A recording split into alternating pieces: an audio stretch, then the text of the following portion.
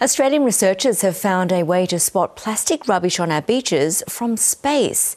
The satellite imagery tool developed by RMIT University scientists picks up differences in how sand, water and plastics reflect light, helping to identify areas that need to be cleaned up. Well, let's find out more from study lead author Dr Jenna Guffrogg. Now, Jenna, this is really fascinating. Tell us a bit more about this new technology and how it's different to what we're used to. Yeah, so satellites are these really incredible tools that we can use to track a whole range of things in the environment, and the way we're able to do that is satellites can pick up on light patterns. So almost everything on the surface of the Earth has a unique fingerprint in light. Some of that we can see, some of it we can't. Satellites can see a lot more than we can, so they're great at collecting these fingerprints. And what we can do then is we can develop these algorithms that really hone in on the differences in those fingerprints. So how is that fingerprint different for plastic compared to sand? And so what we've done with our new research is we've developed one of these new algorithms that really hones in on the differences between plastics and the other things that we find on a beach environment, and it magnifies those differences so that we can spot these plastics. So previously we couldn't really distinguish between different types of, I guess, items on the beach. And why is it useful to be able to spot these plastics from so far up from space? Yeah, so one of the things that I love about this area, working with satellites, is that they are able to collect data on a global scale. So plastics aren't bound by jurisdictions, they move a lot. There's a lot of plastic in the ocean.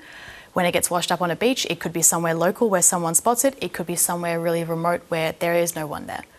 And so using these tools, we can work towards developing ways of finding plastics in areas that are really remote, perhaps areas that are not so safe to send people to, and then use that to try and help guide cleanup efforts to where they're most needed. So tell us where they're most needed. Where are these plastic rubbish hotspots around the world? I think perhaps the one that people are most famously would associate with this problem is the Great Pacific Garbage Patch, which is a large area in the middle of the North Pacific Ocean that does contain a lot of plastics.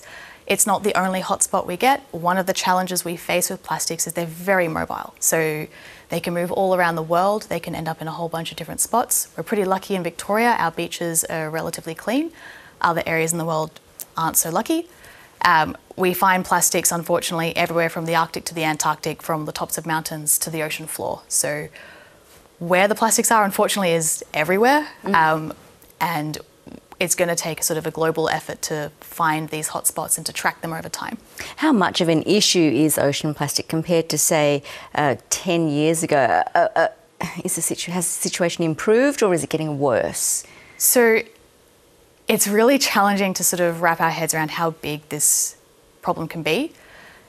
It is, as our society produces more plastics, we do see more plastics escaping into the environment. One of the more recent estimates that I've heard from scientists where they've collected data from around the world is that there's roughly the same number of plastic items floating in our oceans now as there are stars in our Milky Way. And that number sits around 5 trillion pieces, which is a huge number. It's really hard to comprehend that.